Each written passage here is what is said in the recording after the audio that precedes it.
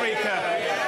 On Sunday evening, it wasn't Meryl Streep winning an Oscar, but my constituent, Maisie Sly, aged just 6 years old and born profoundly deaf, for her amazing performance in the film The Silent Child. Will the Prime Minister join me in paying tribute to the inspirational Maisie Sly and her school, Red Oaks Primary, who've helped her feel her true potential?